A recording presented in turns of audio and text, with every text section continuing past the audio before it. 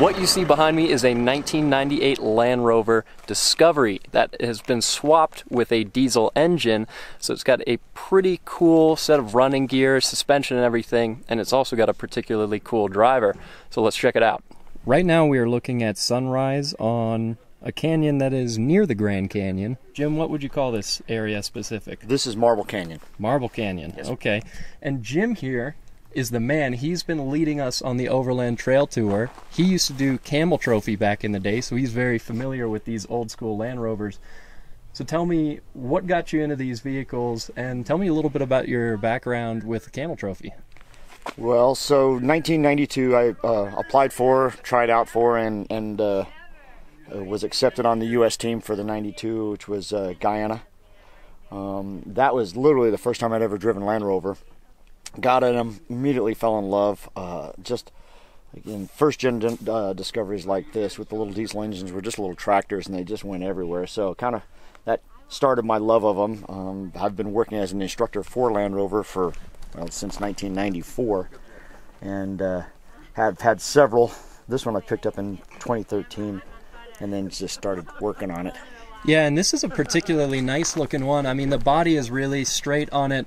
And you said that actually a lot of the suspension work, the bumpers, things like that had already been done when you got the vehicle, right? Yeah, the story behind this car, it was a raffle car for the Sully Hull Society. They do the Land Rover National Rally. And a gentleman in Phoenix won this car in that raffle. Had it for a few years and then just decided he had too many cars, so he put it up for sale. I snapped it up because it ticked a lot of the boxes of what I wanted. Absolutely. So let's pop the hood and check out what you've got under here, because it's a pretty cool swap. So in America, you were saying that none of these Discoveries were sold as diesels, right? That's correct. You could get this motor, which is a 300 TDI. It's a 2.5 liter turbo diesel. You could get it in this car any place else in the world, just not in America. And then what was it that drew you to this particular motor? Has it been more reliable than the 4-liter that came in this originally, or? No, quite literally not. So the Camel car had a very similar running gear, the 5-speed, the little turbo diesel. So I was kind of just changing it over to more closely approximate that car. That makes sense. I could see how you would fall in love with your race vehicle and want to make the vehicle that you go off-road in as similar to it as possible. Absolutely. So what have been some of the issues that you've had with this engine since you put it in? Oh, good Lord. Well, it's a Land Rover, so that covers all manner of sin. I imported this motor from a buddy of mine who owns a dairy farm. He competed actually in '89 Camel Trophy, and so he sent this one over to me. Whoever had done a timing belt on it had probably over tightened it, which is a weak link on this motor. So it's gone through a couple of timing belts until I just recently changed the housing on that. So that should fix that up. Apart from that, the motor's been pretty solid. I mean, it's been coast to coast a few times. It's been all up into Moab and Colorado.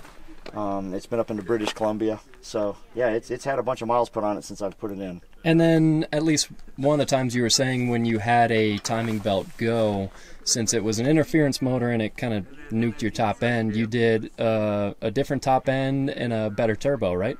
Yeah, I essentially, when I got home from that trip, because again, it always happens at the worst possible moment, got it all the way back from British Columbia, tore the motor down. A good friend of mine had a whole bunch of parts that he had sold on his vehicle and just had the parts. So it's got a Turner high-performance head.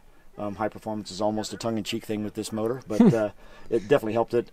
It has a variable geometry turbo now. It has a bigger upgraded intercooler. So just a few tweaks like that. So what do you think is round about the power output the way it sits now? Oh, Lord. Well, brand new from the factory, they were about 111 horsepower. This one's probably, I don't know, probably about 130, 135. Woohoo! It's smoking. But definitely more than that in torque. Yeah, it's over 200 in torque. Yeah, and you don't need a ton of power to go off-road. No.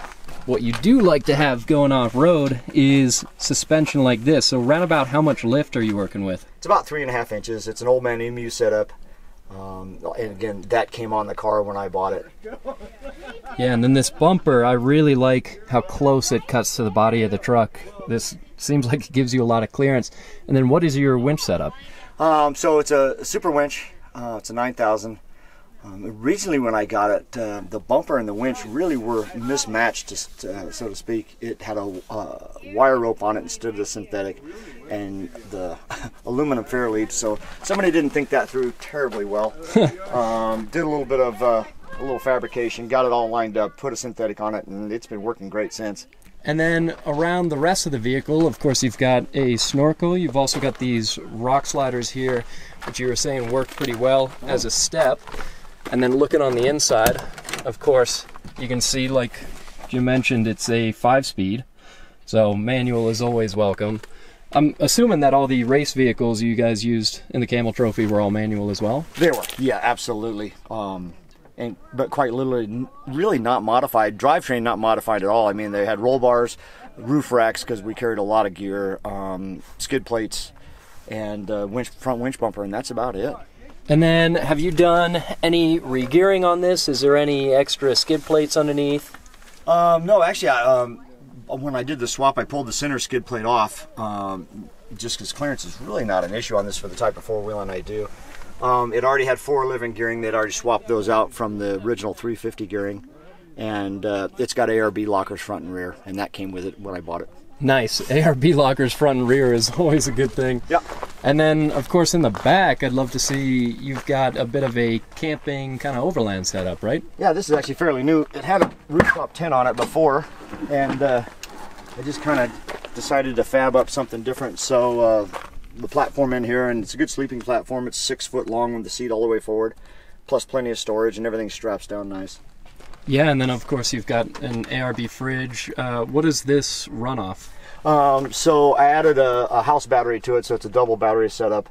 And the house battery runs this, and then a 1,000-watt inverter as well, so I got a little extra power, can charge things, that kind of thing. Nice. Yeah, that's probably smart on an old school British vehicle to not have any extra power draws on your starter battery. No, exactly.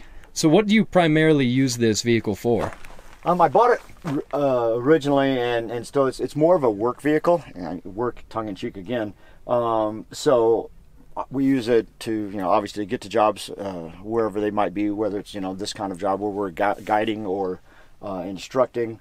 I use it in my business in Phoenix for instructing off-road.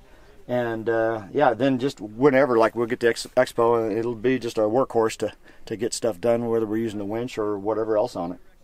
And has it ever failed you when you've been actually using it for work and guiding people off-road? No, knock on wood, because we have the rest of the day today. So, but True.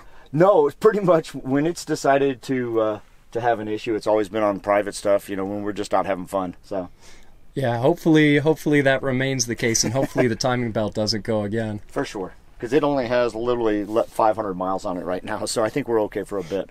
Hopefully the timing belt can last at least 500 miles. Yeah. Well, Jim, thank you for running us through this vehicle. Roundabout, all in, how much have you put into this from buying it to modifying it? That's dumb. All said, between the original purchase, the motor work, and all that, I mean, I'm probably right about $20K into it since 2013. So honestly, for how cool this is and old school, and hopefully now that the timing belt is done, it'll be a pretty solid, reliable vehicle. Exactly. Yeah, I think that's a cool price to pay for a cool vehicle. Well, thank you for showing me around it, and Absolutely. Hope to see you out on the trail more often. Will do.